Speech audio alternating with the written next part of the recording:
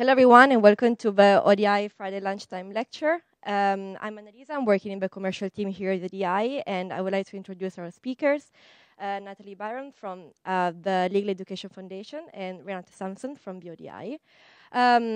Before letting them introduce our question today, I just would like to do a bit of housekeeping and reminding you to asking the questions at the end of the session so that we can facilitate the Q&A, and I can... Great. Should I keep going? Okay, I keep going. And I will just circulate the microphone so that you can ask the questions. And I would also like to remind the people who are live streaming right now that they can ask for questions or leave us comments with the hashtag ODI Fridays on Twitter. Great. That's great. Perfect. Fantastic. Off we go.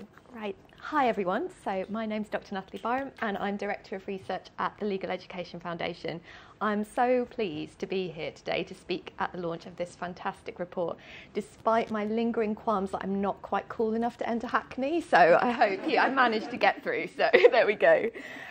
Myself and my brilliant colleague, Sui Leng Harris, who's here today, co-commissioned this piece of work, and we've been so delighted to work with the team at ODI on this. And I'd like to start by thanking Renate, Adafe, Ben, Finton, Walter and Jenny for all of their hard work in pulling this report together. This issue is of such importance to the Foundation and the frontline organisations that we support, and we're so grateful to you for giving this topic the time, attention and platform that it really deserves. Now, I don't want to take up too much time because I'd rather we all got on to discussing the findings, but I thought it would be really helpful to just explain who the Foundation is and why we were keen to fund the report and why we think tackling this issue is of such importance. So, who are we? The Legal Education Foundation is an independent grant-making trust, and we're committed to using legal education to build a just and fair society. Every year we award up to £5 million in grants to organisations who work to deliver this vision.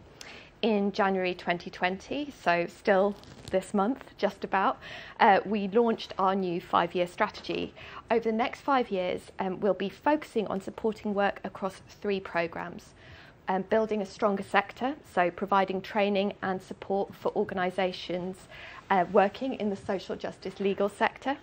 Fairer systems, which focuses on ensuring that government systems uphold the principles of transparency, accountability and protect human rights.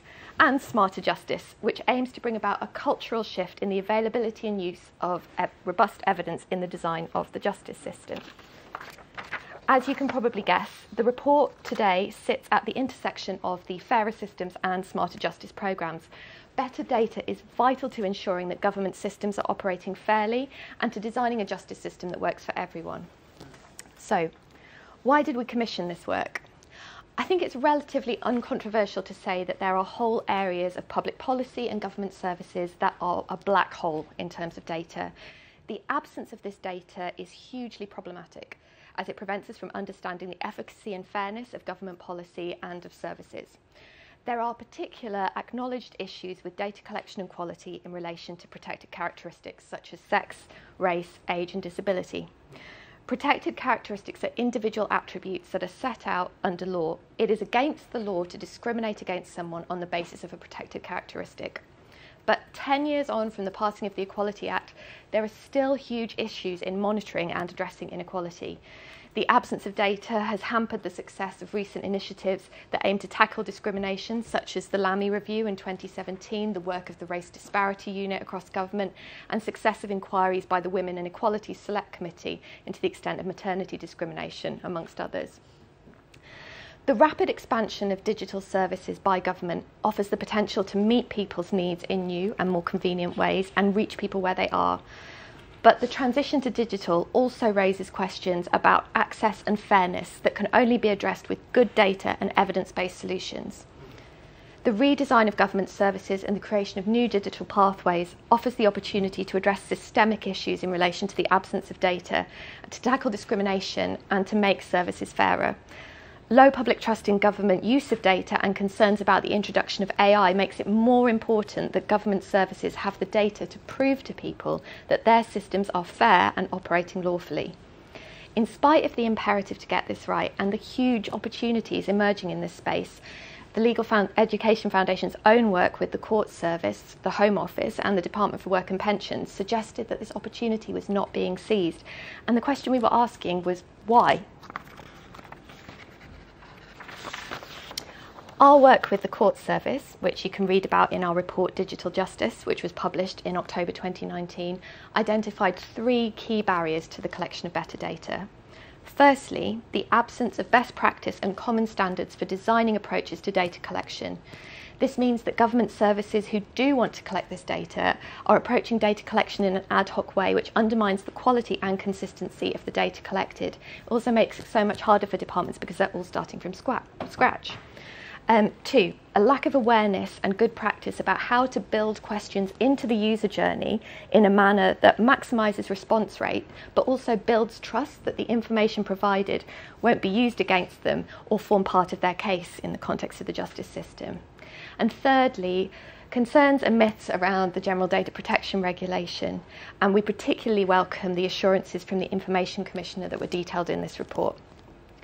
So, although the focus of this report is primarily on digital government, as the report points out, the growing use of private sector and civil society to deliver services on behalf of the state and the dominance of digital services in whole areas such as banking or finance means that we need to develop an approach that works for these sectors too. As whole service industries embrace digital delivery, how can providers be sure that they're offering inclusive services? The findings of the report that Renate will present are the beginning of an important conversation. We hope to use this report to build understanding of the problem and, crucially, the political will to fix it. Our aim is to build a community around this issue and work together to find a way forward that makes systems better and fairer for the people who use them. I'm so excited for you to hear from Renate today, and I really look forward to the discussion afterwards. So, over to Renate. Thank you very much. Natalie. Oh, amazing. Brilliant. Thank you all for coming today. Thank you again for that great introduction and overview of the work that's done at the Legal Education Foundation. Let's see if this now works for us. First of all, again, let me reiterate Natalie's thanks, not just to me. I'm the project lead on this piece of work, but to Adafe Onaheim, who wrote and researched the report along with the team here, Ben, Finton and Walter. This report's been fascinating and we're very grateful and glad to work with the Legal Education Foundation on this. So the report published today and available on our website is entitled Monitoring Equality in Digital Public Services. Whoa, and now I'm going to play some music. By the sounds of things, a little bit of jazz there just to get us all going. Right. This is the report, and it looks lovely. And today I'm going to basically talk you through the key themes, namely the problem, protected characteristics, why they're important, who we talk to, what we learned, and what we recommend.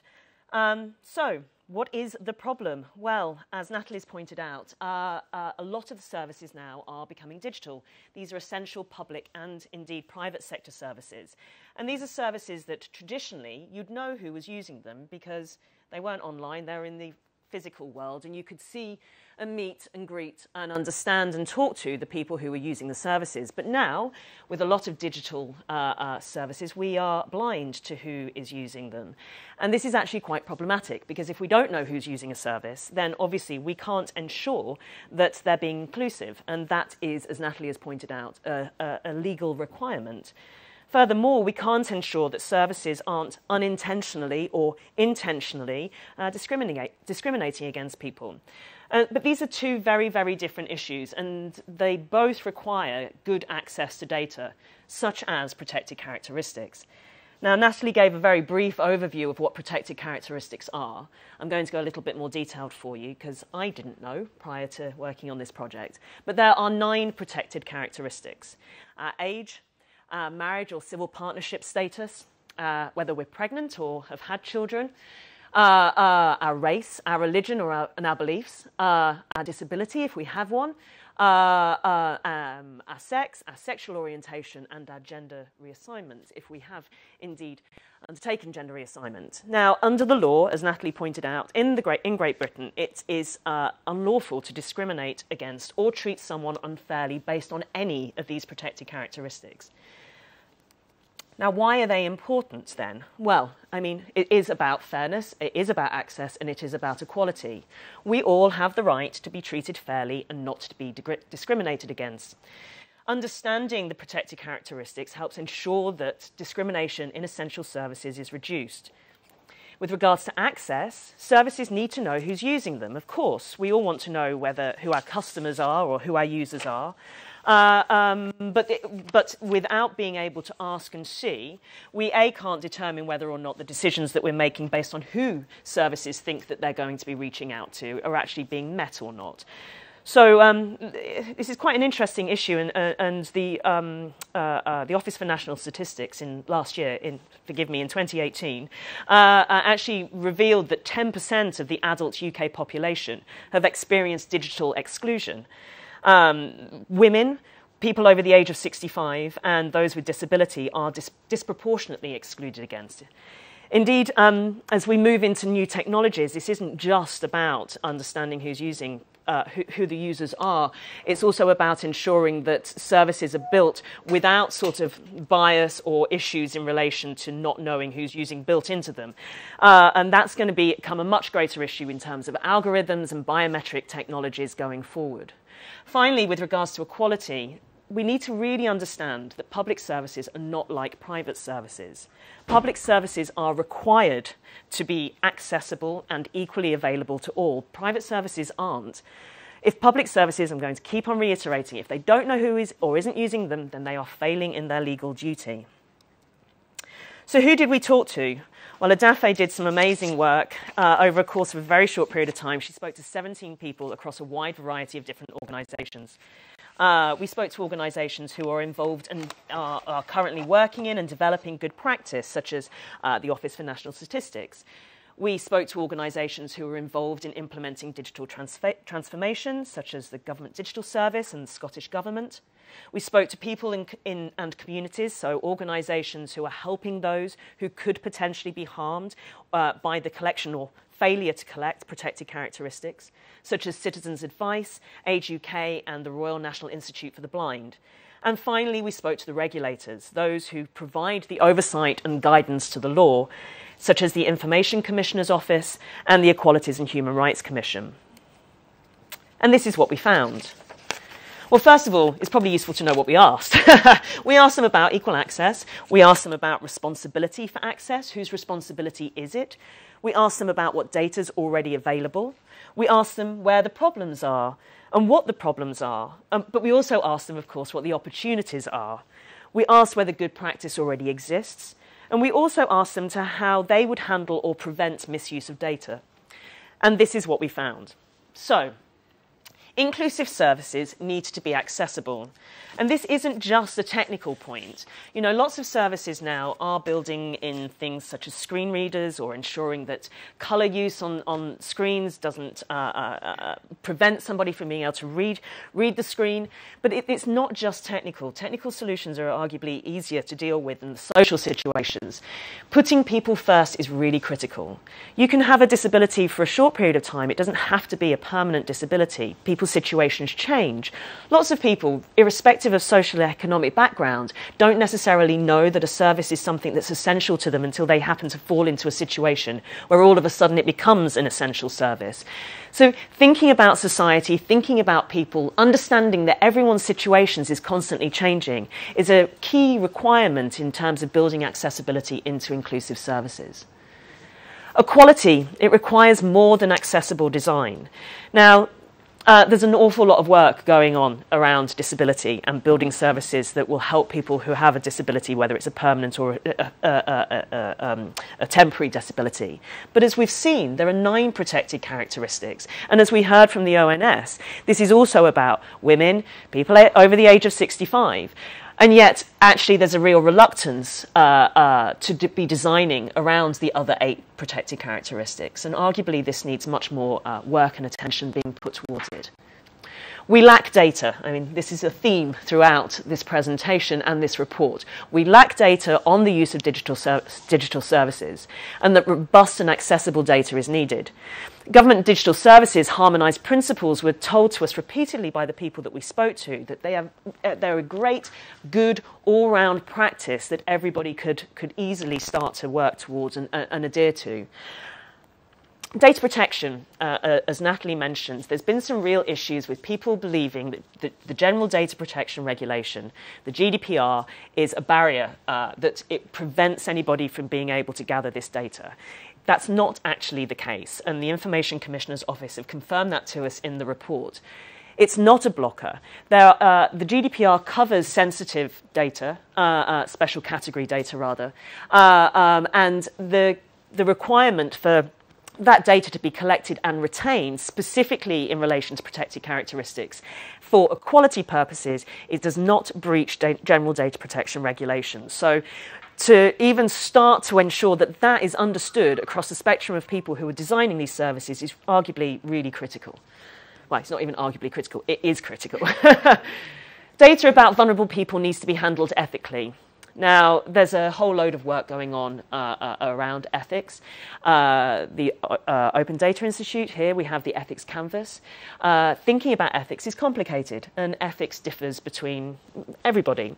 But there are obviously some really key elements to it that we're all aware of and that we all need to be thinking about. And that means often putting the brakes on something and going through that and thinking it through. It is about treating people with dignity and respect. It is about upholding their rights. But as I mentioned earlier, with new technologies coming through that are about algorithms, artificial intelligence, biometrics, there's a whole load of ethical questions there that we've never had to discuss before, but arguably are incredibly important in terms of being able to step back, think it through, and if sometimes that might mean changing the way you do something to ensure that you are going to be handling people's data ethically, not just vulnerable people, but all of our data ethically, then that needs to be undertaken. There are examples out there, despite the fact that we lack a lot of data, there are examples of using and publishing monitoring data out there. We're not saying that there's not. Citizens Advice Bureau and GDS have done some brilliant work together, but it's not widespread and it's not consistent, and it needs to be. Finally, inclusive services need more than numbers. We heard direct, and there's some quotes in the report, that whilst quantitative data, numbers are really important, qualitative data, talking to people, understanding and identifying why they're using a service or why they're not using a service, why a service has failed for them, is really, really, really important in building. Numbers will only get you so far, but really having a chat with somebody, having a chat with groups, having a chat with organisations who are working with these groups is going to open your eyes up to a whole load of things that you might not have otherwise considered. So, based on all of this, what are our recommendations? Well, we've split our recommendations into 3, and they are each for a specific area, specific sector. So recommendation 1 is for service designers. We want you to collect data to understand your users. Now, throughout the report, the whole point of all of this is to ensure that equality monitoring, protected characteristics, adherence to the law is built into the provision of public services. But it is about sensitive data, and so this needs to be done in a measured and informed way with an emphasis on trust, ethics and user research, as we pointed out in the previous slide. Now, this should include ensuring choice. That means that you should ask people to provide their protected characteristics, and people should have the right to say no. And then, if they do say no, you shouldn't freak out or be worried about the fact that you haven't gathered all the data. Often understanding why people don't want to share is as important as understanding as why people do. Respecting privacy is equally important. There are examples out there of blind applications, for example, where for job applications, you've got your application, but then you send separately, the applicant is required to fill in a form about their protected characteristics that isn't linked back to their application. It's entirely separate, it's anonymous, it's blind. And that's one way of being able to go around doing this in a way that might make people feel more comfortable about sharing. Because we do have to understand that for a lot of people, sharing protected characteristics makes them feel very nervous about the fact that they may be exposed or treated differently or be biased against. Standards and guidance. We've talked about that. There is standards out there is guidance out there. This needs to be much more uniform, much more regulated, not regulated, much more used. Service designers need to be much more aware of it. But then they also need to be transparent about what they're doing. It's all well and good to ask people to share all this information, but if you then don't publish it and be honest and shine a light on what you're doing, how are people then meant to trust that you're using it properly and that you're not exposing or undermining them? And finally, good data practice, such as reducing the risk of re-identification. Good data practices, aggregation of data, handling of data properly, not being flippant or lackadaisical and considering ethics is all critical whenever we're designing any sort of a service. Our second recommendation is to regulators and those other bodies that are collaborating on guidance, standards and training.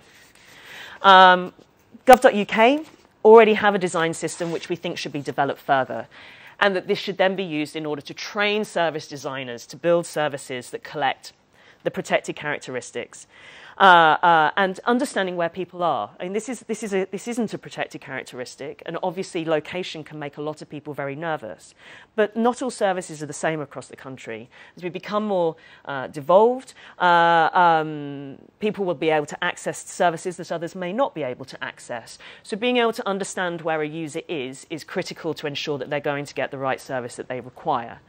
But also, what's important is why the service has failed. It's all well and good to go, oh, I've had a great seamless experience, but if that hasn't happened for you for a wide variety of reasons that may be related to your protected characteristics, you should be able to explain why and have that heard, and the designers should be able to then respond to that. We go into much more detail about all of this in the report, and I recommend you read it because it's much more technical than I am, but these are the key headline points. The final being that any guidance should be published, obviously, as an open standard so that we can all learn and share how to do it properly. Our final recommendation is for researchers and funders of research. We think there should be more research done. You know, it's been great that we've had this opportunity through the Legal Education Foundation, but there's a whole lot more out there. It's not just about public services, it's about private services, it's about good international practice. We read about services and practices that are happening in Canada, for example, but there's a whole load of other untapped knowledge out there that we didn't have time to get to. It would be good to consider whether or not other characteristics should be collected. And this could be a controversial area, but understanding things that may help provide services to socioeconomic backgrounds, for example, it's worth investigating and interrogating that further. Why people opt out. This is about comfort levels, as is trust in the monitoring process. It's all well and good to ask somebody to do something because it's of benefit to you, but also we want to understand much more why people feel uncomfortable about it. Is it a privacy thing? Is it a fear of falling through the cracks or being exposed? And why don't people feel trusted about this? You know, we are all now starting to level up in our understanding as to how data about us is used.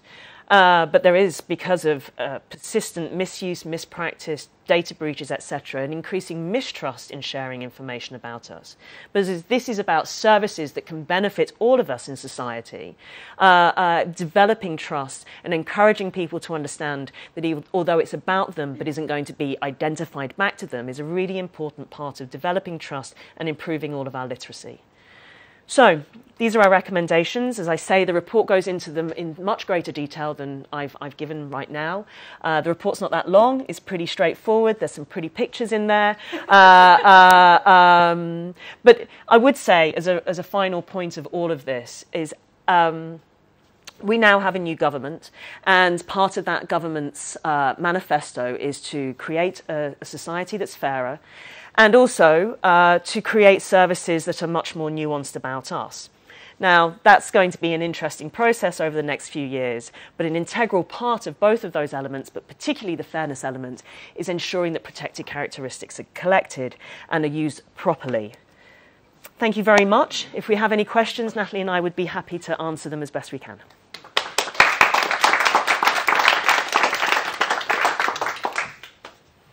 So, who has the first question?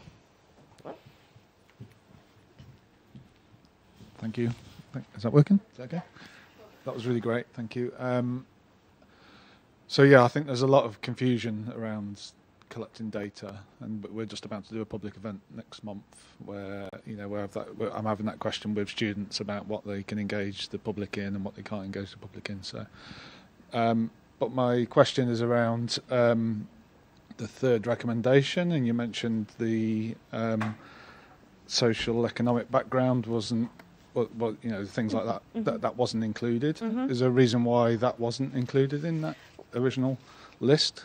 Oh, it's not protected characteristics. No, it's protected characteristics, exactly. Okay. So protected characteristics are defined through the Equality Act. Yeah, so that's what we're concentrating on. The question more was, let's figure this out, but if we want to do some further research, if people are interested in other ways of ensuring that services are fair, ensuring that services are reaching everyone and anyone, then it would be potentially of interest to explore different characteristics that might help with that. It's a thought process. Well, it's particularly relevant in the context of the move to online courts, because one of the things that we've looked at, certainly at the foundation, on digital justice, is that being of low income is like hugely correlated with low legal capability, low knowledge of rights, like low social capital, low ability to navigate those processes. And so when we were looking at how should you evaluate the impact of moving the courts online, one of the recommendations that we made there was that MOJ and HMCTS should actually be looking at the income levels of the people who are using these services, because there is a real risk that when you move court systems online, people who are on higher incomes either buy their way out of them or they perform better because they're more capable. So I think because there's no statutory duty to do that, what we were really focused on was this essential problem that, hang on guys, it's literally the law that you're meant to monitor these things, and yet no one is monitoring them. Like, how is that happening, and why is that not happening? And so that's why we were so grateful to have the ODI's expertise to kind of look at that question. But I think it's a really valid point that you've raised there. Any other question?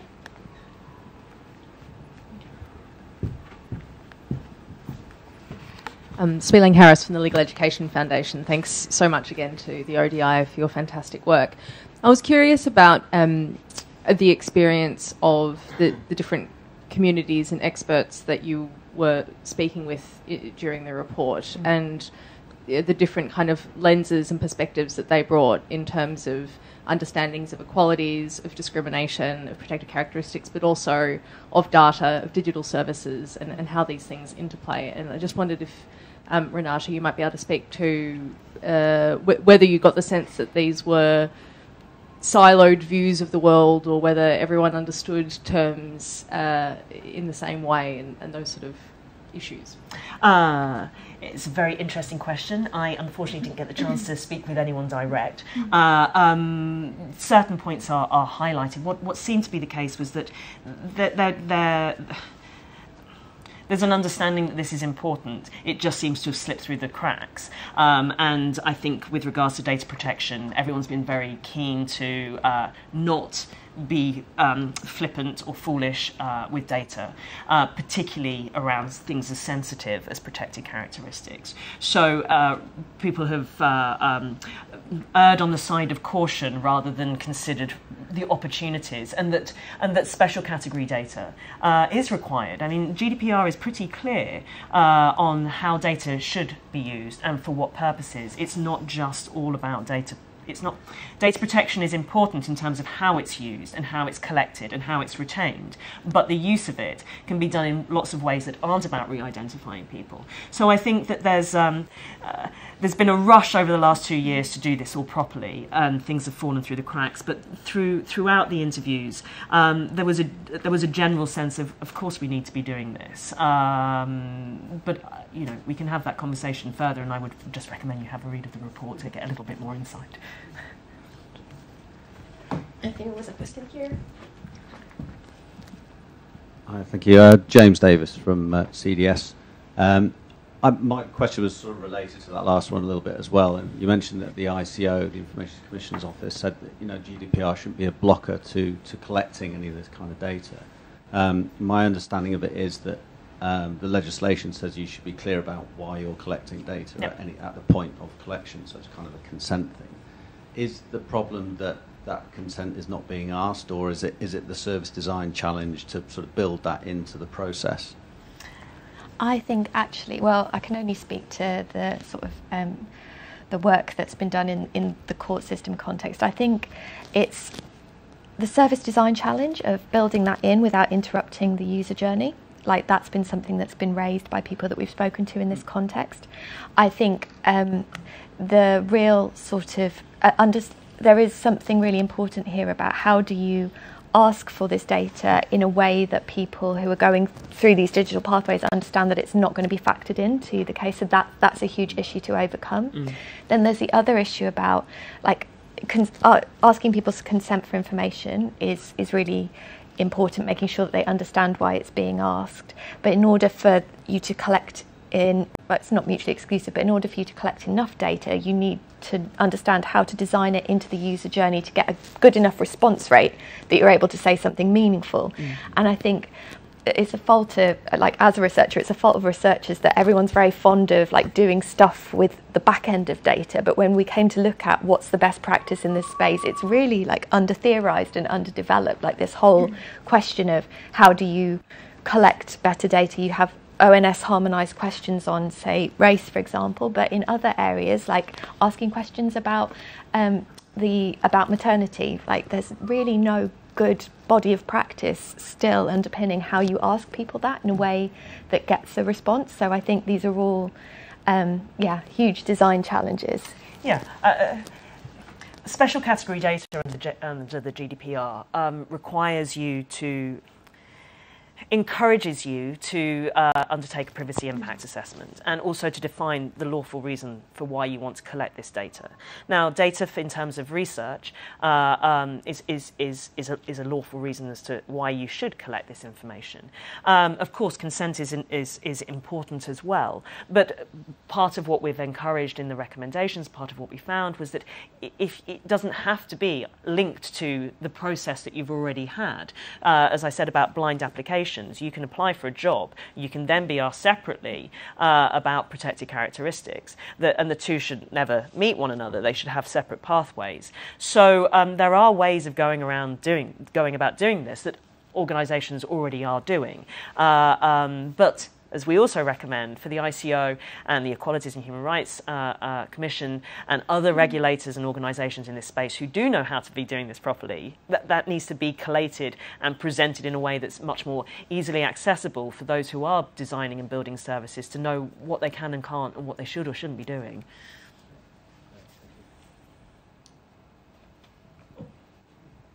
Hello, my name is Victoria from an organisation called Black Thrive. So we're currently based in Lambeth and working on a project to look at tackling mental health inequalities across statutory services. And part of our model integrates data and basically getting ethnicity data from all the different statutory partners, flipping it over and sharing it with the public so they can use that for advocacy. So one issue that we've come across, and I don't know if this came up in your work, is that sometimes, and it's related to GDPR, sometimes, for example, we're working with black communities, and in some cases we're seeing that there's disparities with black trans people, but we can't share that data and make it flip the other way because there's only maybe 2 people we're talking about, which might make them easily identifiable, and that's crossed the line. And we're actually finding this in various areas like school exclusions and serious knife crime, basically. So I just wondered if that came up in the work that you were doing around inequalities, because they are minorities that are so small that this whole issue around data and sharing data won't actually tackle the inequality because you can't share it. Like, I don't know if that makes kind of sense and whether you've come across that. And low self-count numbers is a real issue. I guess we've been looking at this in the context of like national government services where they're huge and nationwide, and as soon as you get down to smaller areas, I can totally see that that's a concern. May I ask, why is the idea that, so it's not enough just to share the finding, just to be able to report the experience, it's actually wanting to share the precise data of where these things are happening that's causing the problem. This isn't probably one that I can speak to particularly well, but I know there are the ICO and others who would have a view on this, definitely. Yeah, I mean, we didn't cover that in this research. This was a very overview, just chatting to people, trying to put some meat on the bones as to what the problem, the starting headline problem is. But final recommendation of let's try and get some more money, you know, for organisations to be able to look more closely at issues that you've raised. Hope they can start to interrogate these things much more closely. Yeah.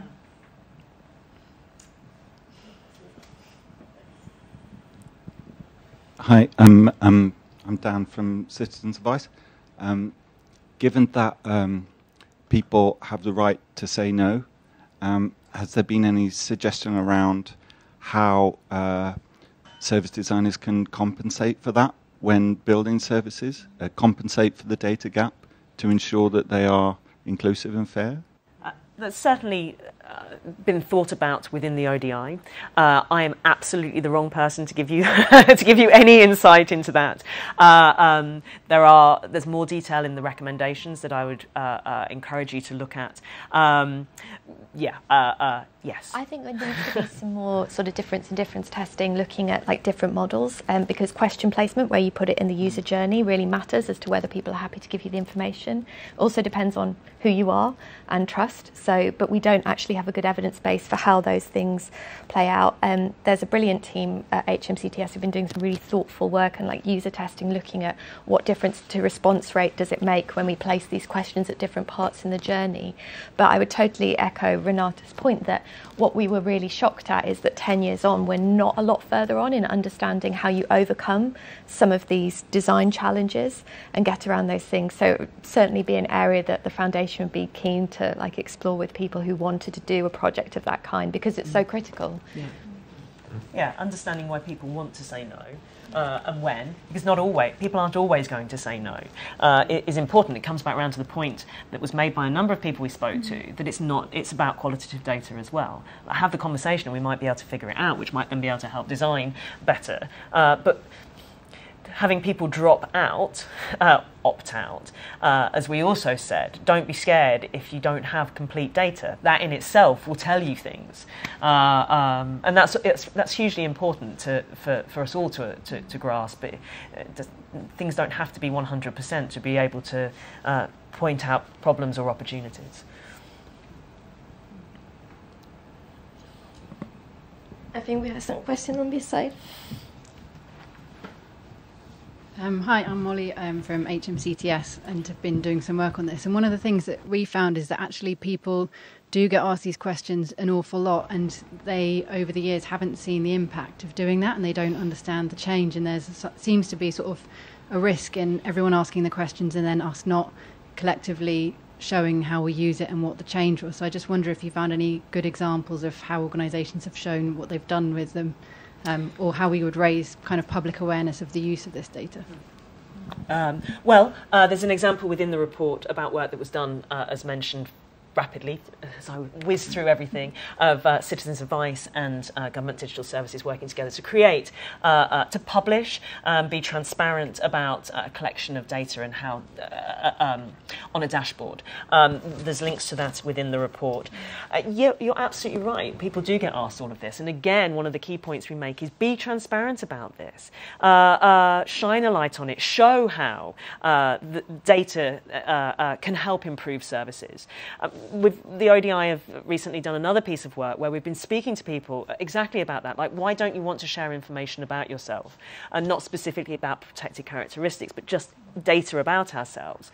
And often people are like, well, I don't want it to be misused, but then gave us examples of, oh, well, I love it. Well, love it is a bit strong, but I really appreciate it when I receive my council tax letter that shows how my money has been spent in my area, or how blood that I gave has been used in X, Y, and Z hospitals. So people, if organisations share and are transparent about how data is being used and the opportunities that come through it, people's understanding and appreciation of that will grow. But that's part of the literacy conversation. I don't know. I think it's a political will conversation as well, isn't it? Because if you collect this data from people at the front end and then you do the analysis of, there are, you know, people who are delivering these systems who could rightly feel, you know, who could worry about the impact on trust in them of things being, I feel like, of things being revealed that perhaps they didn't necessarily want to see. So I think there's something there about building political will, and also building the body of evidence that shows when, if you look at medicine, for example, where they've collected ethnicity data on prescription rates,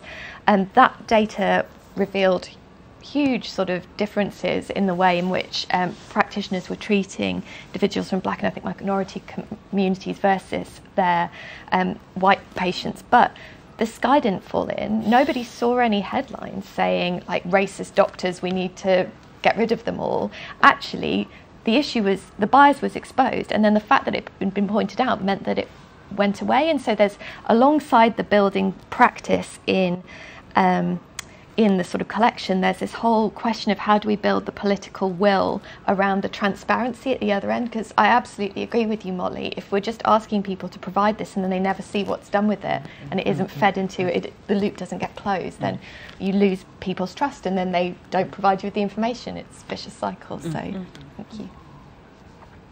Any more questions from here?